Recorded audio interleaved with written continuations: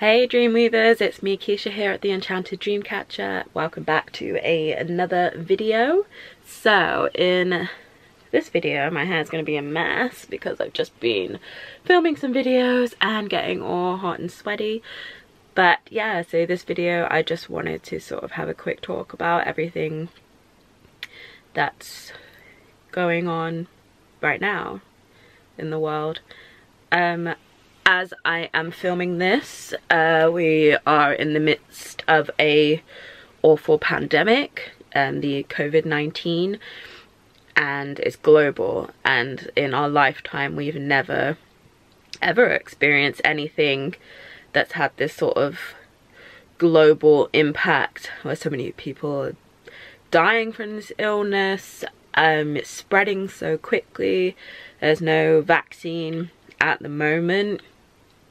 Countries all around the world are on lockdown. In the UK we're on a lockdown now. All non-essential businesses are closed, so like movie theaters, stores apart from supermarkets, restaurants, bars, sporting events, everything you can think of is closed down. We've been told to stay home. So I know in the US, in a lot of states in the US is a similar sort of thing. Been told to stay home, to only go out if it's absolutely necessary for work that can't be done from home, like exercise once a day, and to get essential like medicines or food shopping.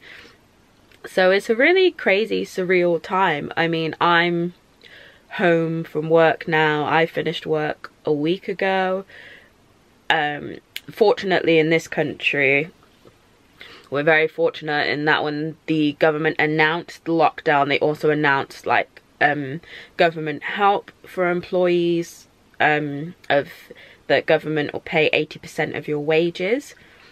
So obviously it's not the full amount, and obviously still be a little bit short, but that's really good. I mean, I'm on 80% pay now, which is good because it could have been a lot worse. Like if my company didn't want to pay out anything, I could have had been home with no pay. So I'm extremely grateful that I'm on nearly my full pay, and it feels surreal, and I feel blessed even in the midst of all this craziness and madness, that I actually get to be home from work and still being paid nearly my full pay, and actually being able to work on things and do things that I love. So being able to work on my YouTube channel and on my business and try and push things in the right direction. So I feel very fortunate in that respect.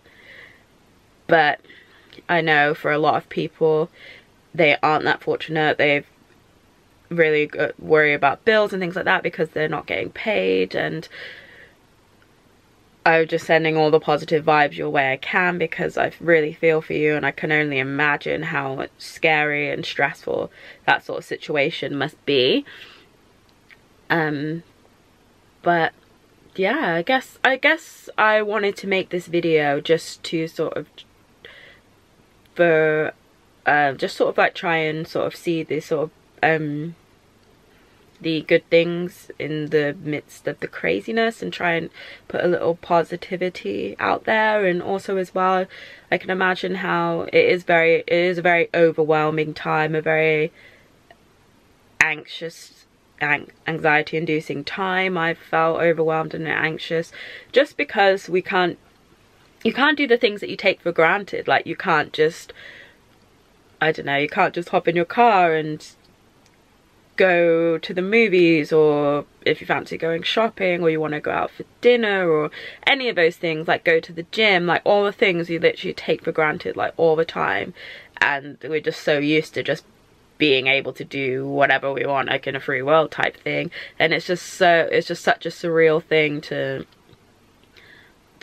only be able to go to the grocery store, like to be able to get food. Like it's just a really bizarre, very bizarre time. So I thought that I would do a quick video on some tips that I've personally found have been helpful to sort of help boost my mood and help me sort of like feel a bit more positive in these uncertain times and feel a bit more, I know, a bit more happy and grateful, and just to sort of, and just finding the blessings and yeah. So my first tip is every day when you're getting up, especially if you're either working from home or you're not at work now for whatever reason, is every day to get up and have a shower and get ready. I've found that such a help and such a mood booster as well, just to actually just makes you feel more like refreshed. And I find as well, if you're sometimes like, if you're just sort of slobbing around in your pajamas or whatever all day, like it sometimes can make you feel, it can really sort of bring your mood down and feel really sort of stagnant and things like that. Whereas I found like by actually making the effort and getting in the shower and just sort of feeling that water like wash over me and stuff, it helps to sort of clear that sort of stagnant energy and helps sort of feel refreshed and revitalized.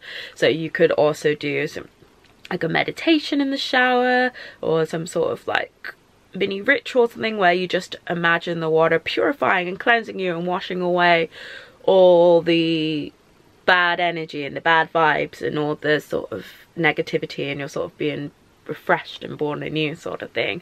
So yeah, definitely recommend having a shower or a bath or whatever you prefer every day, and just sort of getting ready and putting some clothes on. It's such a good thing to do. Number 2, which sort of follows on for number 1, for if you wear makeup.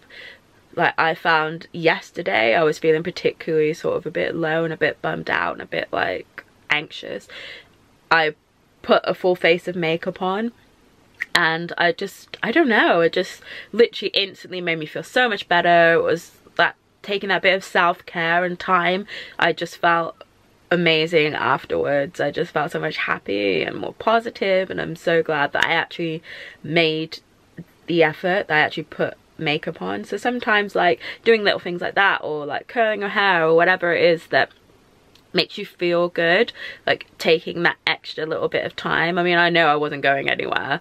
It wasn't like I was going on a date, or I was like going to watch a movie or food or whatever. I wasn't actually going out, but it was just the whole sort of ritual of like putting on my makeup and just sort of just feeling nice and feeling fresh and just feeling good. So that's definitely another one I'd recommend, is taking the time to sort of get yourself glammed up and dolled up. I know you're not going anywhere, you've got a date with the sofa and Netflix, but just that whole ritual of doing everything and then looking yourself in the mirror and seeing yourself look nice, and yeah, it just instantly makes you feel better. So I would definitely recommend doing that.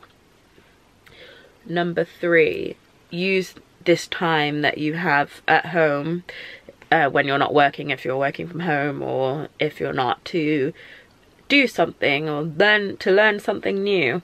I am currently learning Spanish. Like, I've always wanted to learn Spanish. I learned French in school, but I've always wanted to learn Spanish, and I actually did start learning Spanish before the lockdown, so like beginning of January. So I've been learning, no, beginning of January, end of January, beginning of February. So I've been learning Spanish for a couple of months. But I use an app called Duolingo. It's a free app. You'll be able to find that in your app store on Apple, or like Play Store for like Android or Samsung or whatever. It's a free app, and there's loads and loads of different languages on there that you can learn. Everything from like Hebrew to like Hawaiian, and it's really good. Yeah, so I've been learning Spanish. So every day, either in the day or before I go to bed or whenever, I always make sure I have it. Takes like 5 minutes or so just to do a quick lesson, and it's surprising, you building that up, you're doing that every day, how quick you pick stuff up. Like, my speaking of Spanish needs a bit of work, but I find that I'm understanding it a lot quicker and a lot easier now that I've been like keeping it up and doing a bit of Spanish every day. And it's just something to sort of expand your mind, boost your mood, and also to give you something to do and something positive to focus on and concentrate on. And yeah, so it doesn't have to be a language, it could be anything. If you've always wanted to learn how to, I don't know, crochet, or how to, I don't know, bake pastries from scratch, or how to, I don't know, how to write a book, or how to publish a blog, or how to do anything, how to learn photography, or whatever it is, I would definitely recommend using this time to broaden your horizons and further your skill set. So number 1, 2, 3, there's 4. Had to think then. So number 4, I would say to read every day. Get back into reading. Like, I love reading anyway, but I mean, novels or non-fiction books, or books on witchcraft, or positivity, law of attraction, manifesting, anything. That could be a physical book, or on an e-reader, or an iPad, or an audio book. It's just really good. It occupies your mind. Reading is so good for you. Like, it just makes you feel better. It can take you away. You can just sort of escape for a little while.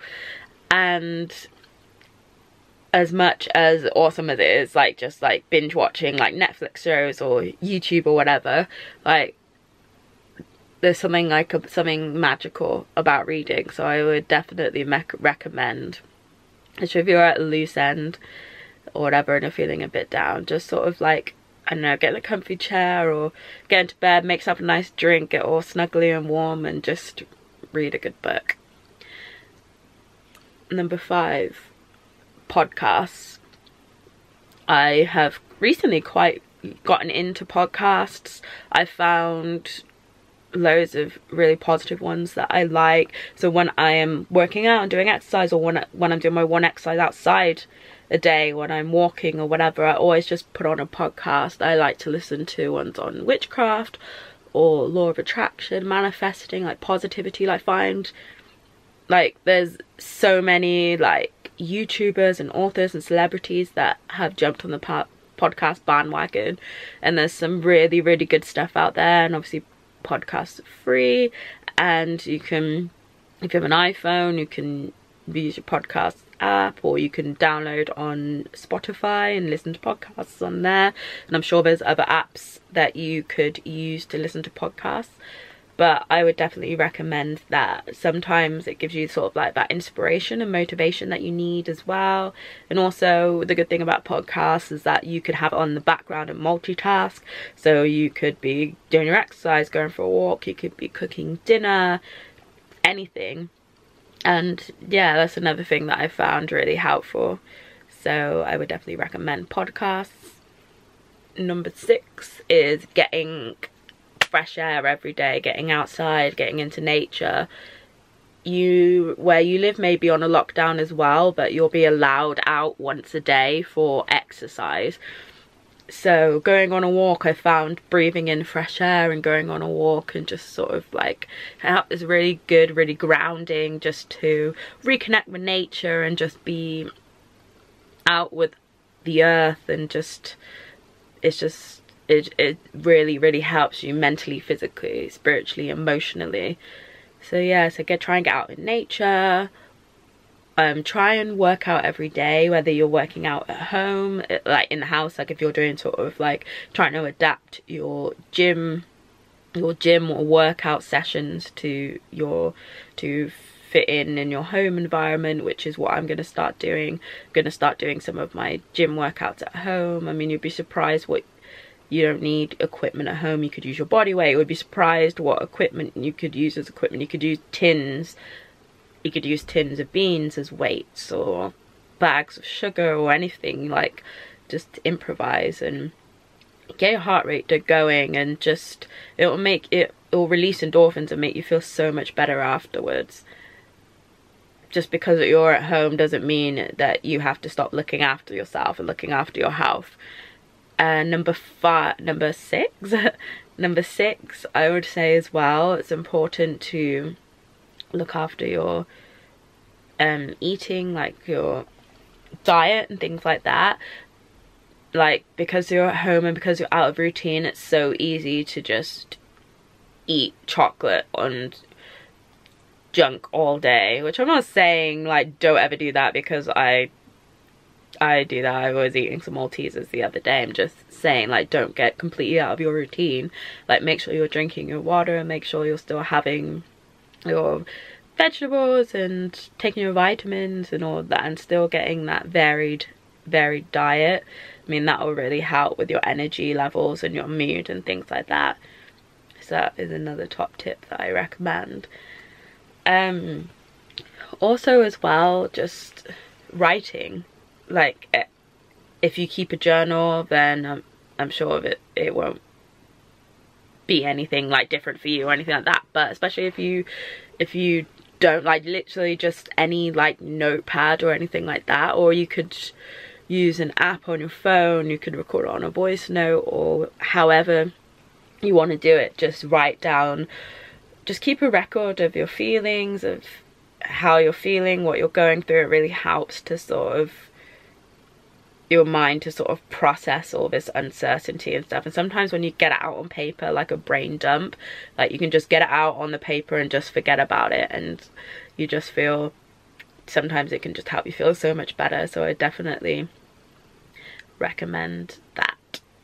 So I think that's enough rambling from me, but I hope some of these tips will help you to find the positive amidst the madness of everything that's going on. And yeah, I'm just sending you lots of love and blessings, and I'm hoping that you and your family, your loved ones, are managing to stay safe and healthy during this time, and it will pass. We will get through this. We will be back to some sort of normality again. But in the meantime, it doesn't need to be negative. Like, we can use this time to our advantage. I mean, I know that I will be. So until next time, keep dreaming and stay enchanted.